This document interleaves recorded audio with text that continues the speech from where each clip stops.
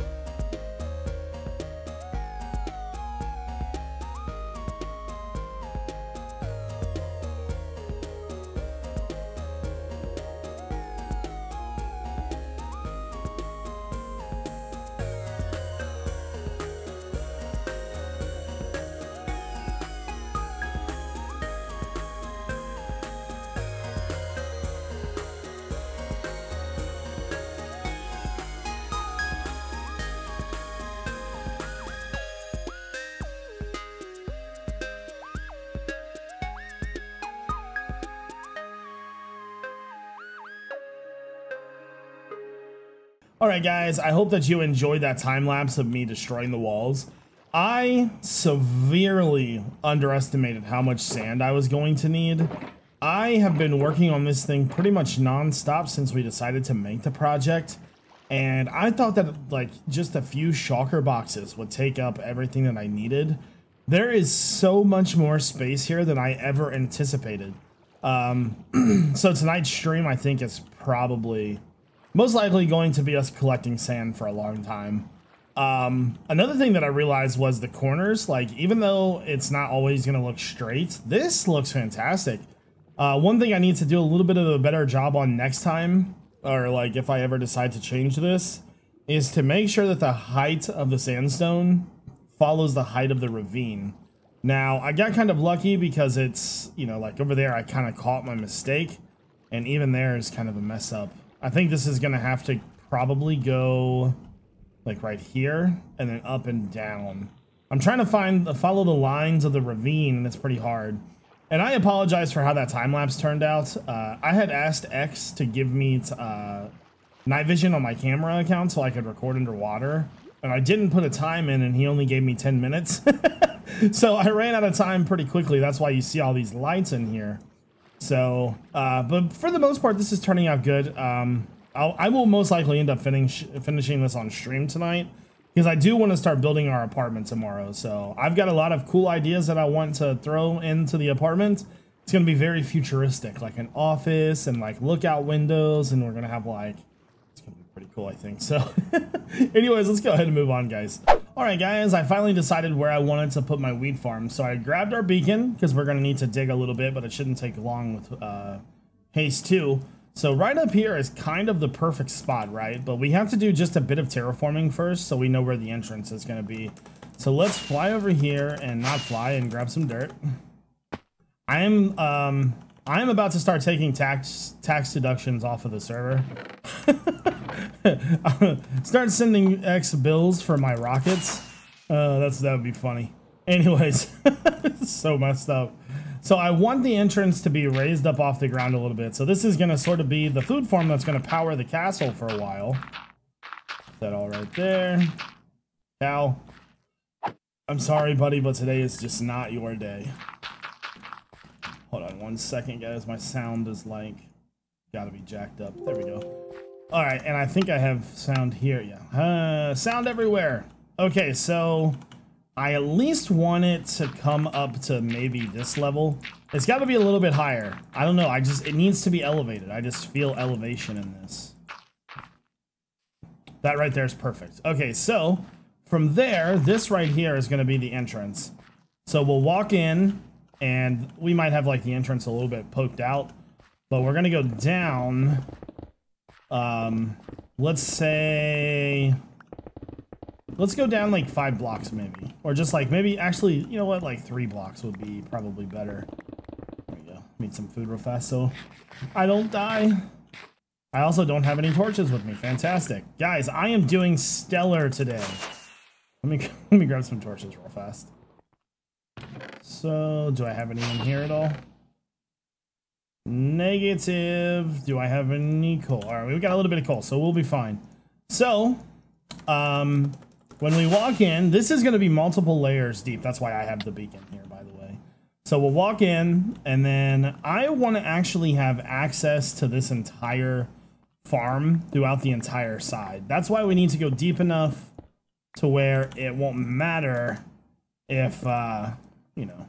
So let's check on the other side real fast just to be sure that it's like all mountain up here, because I think there's like some edge.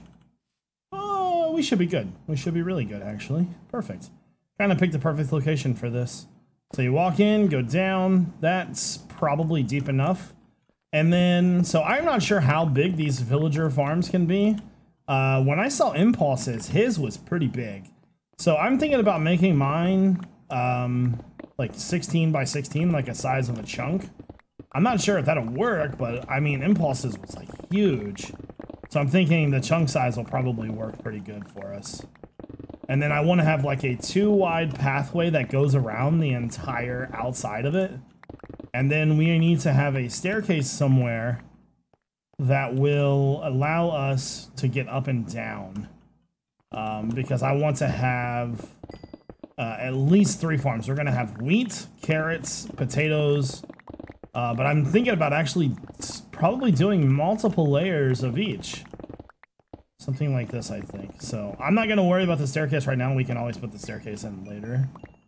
There we go. So I think that's gonna be a wide enough spot for what we want. I do want this to be 3 tall though. So I'm gonna go ahead and get working on this off camera just a little bit. I want to kind of build the entrance and try to get a rough size of where everything is gonna sit. Okay guys, so I have got the room kind of shaped up the way I wanted to. Now when I said 16 by 16, what in the world was I thinking? 5 wide. Everything in our base is like pretty much an odd number. 1, 2, 3, 4, 5, 6, 7, 8, 9. Yeah, that would have turned out pretty bad. So up here I have a rough opening, comes downstairs, and then down here, this is what I've got. So here's the idea, right? I'm gonna remove this because I don't want this to be stone brick. This is actually gonna be slabs.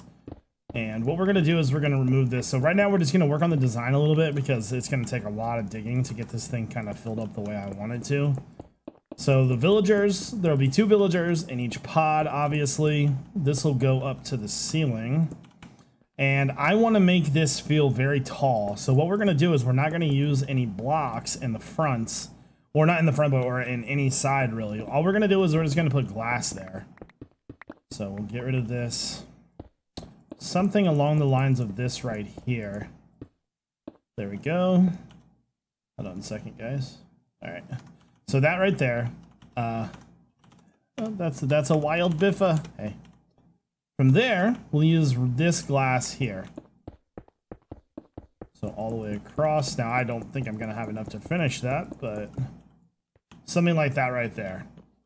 And then on the floor, I haven't decided what we're gonna do for the floor just yet, but I'm gonna use probably stone brick for the walls because I want this to have sort of a very kind of castle-y feel to it.